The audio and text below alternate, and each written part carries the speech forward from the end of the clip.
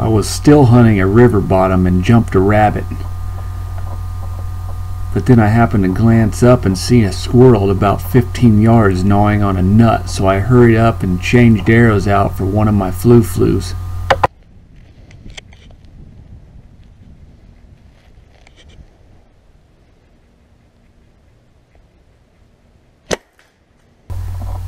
Dang, shot right over his head by like a half an inch.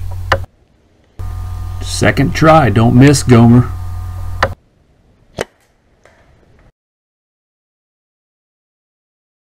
You guys don't tell anybody I missed. It's the luckiest squirrel alive. 2 flu-flus right over the old beaner. I'm going for a headshot. That high both times. Crazy. Let this be a lesson to you guys, even though it's just fun.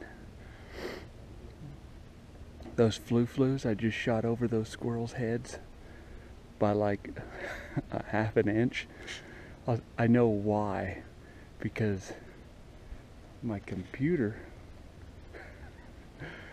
was programmed to the other arrows. Look. My flu-flu arrows are 340s. I've been shooting 300s. They're a little heavier. I hold where my brain wants me to hold because that's how you do it. So that's why I shot high. That's the only logical explanation. Left and right was perfect. All 3 squirrels. Old Gomer shot a half an inch or an inch right over their old noggin. And they get to live.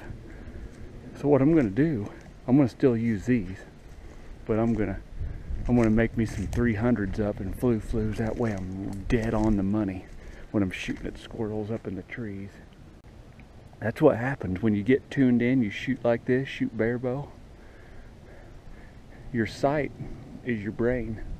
There's your sight pins right there. Oh,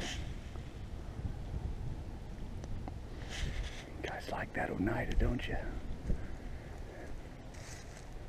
Don't forget about that. I use all my arrows, but when you're hunting serious, make sure you have all the same arrows. Thumper out. My son Axel, the future bare bow master, training in the snow.